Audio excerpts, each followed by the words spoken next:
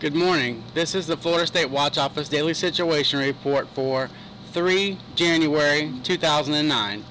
The State Emergency Operations Center is currently at a Level 3 or monitoring activation status.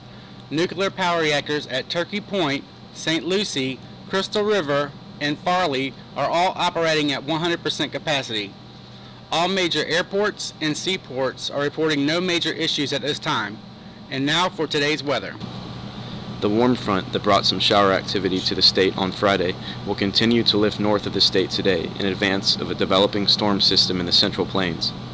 This system is expected to lift northeast over the weekend, but an associated cold front and strong upper-level disturbance will move east towards the Mississippi Valley and then northeast across the southeastern states today and tonight.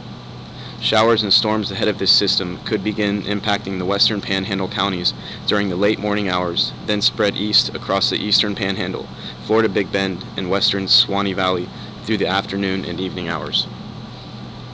The associated cold front is forecast to slowly approach the region overnight tonight and begin stalling across North Florida Sunday into Monday.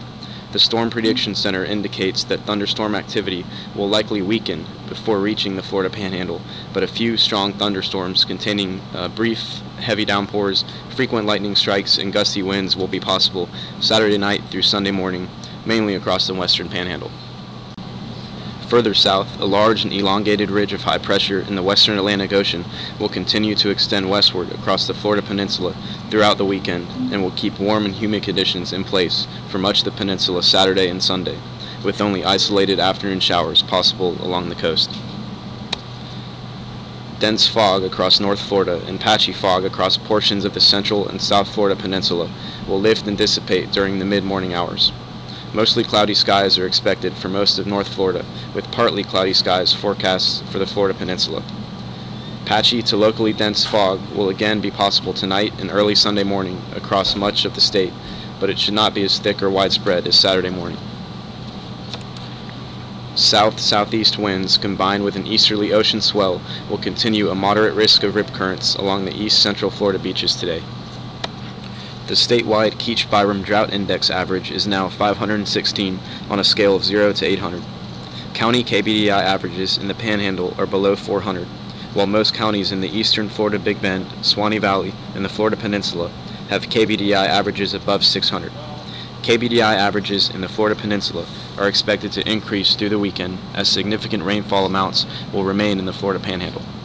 According to the latest seasonal drought outlook, drought conditions currently in place along the Nature Coast and west central Florida will expand to cover the entire peninsula, including northeast Florida and portions of the Big Bend during the winter months. With the threat for severe weather, make sure your NOAA weather radio is turned on and working properly.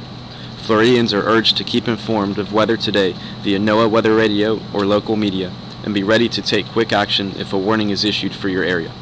You can also receive text alerts on your cell phone for free from the National Weather Service at inws.wrh.noaa.gov. That's all we have for today. For more information on how you can get a plan, please visit www.floridadisaster.org. Have a safe day.